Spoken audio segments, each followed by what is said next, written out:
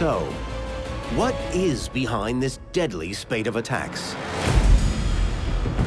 According to local news reporter Jerry Sinan, it's a question on everyone's mind. There was a lot of rumors in regards to the attacks. Why did it happen? And in 2 weeks' time, it happened twice.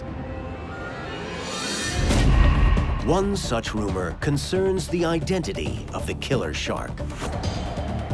The ferocity of the attack and the severity of the injuries incurred seem to point toward the ocean's most fearsome predator.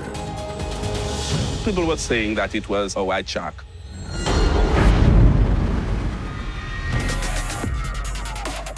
Great whites are the largest predatory fish on the planet, growing up to 20 feet in length. They are powerful hunters, able to propel their bodies completely out of the water when attacking prey from below. And they are responsible for more fatal attacks on humans than any other shark. So, is this the species behind the spike? Determining the type of shark may help locals prevent attacks from happening again.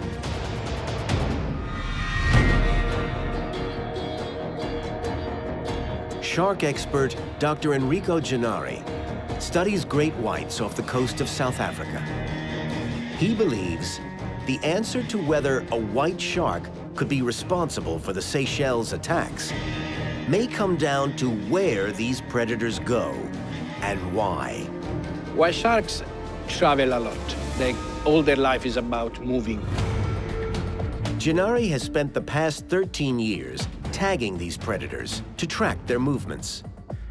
Using a long pole, he attaches a small, non-invasive device to their fins.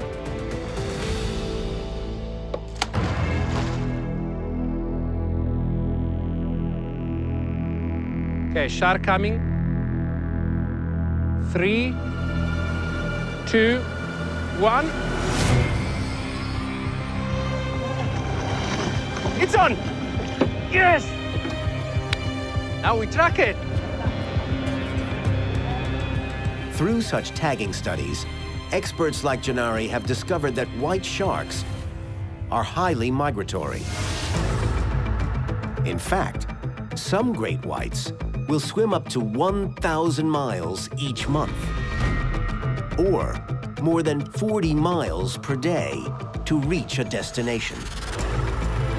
Often white sharks are attracted to a specific place because of food. But in their quest for prey, white sharks don't just go anywhere. It really depends on the temperature in the water. Unlike most other sharks, great whites are warm-blooded. That means they always maintain their body temperature above that of the surrounding sea. So they thrive in a particular climate. White sharks usually like water temperature quite cold. This is the key to the investigation in the Seychelles, because great whites are typically found within temperature ranges of 54 to 75 degrees Fahrenheit.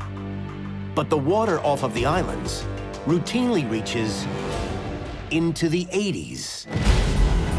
White shark definitely don't like tropical water like in Seychelles. So that shark in the Seychelles most likely was not a great white shark. The culprit's identity and the reason it attacked remains unknown. For locals and tourists in the Seychelles, it's a disconcerting premise. It's still a mystery, and people still wanted to know why.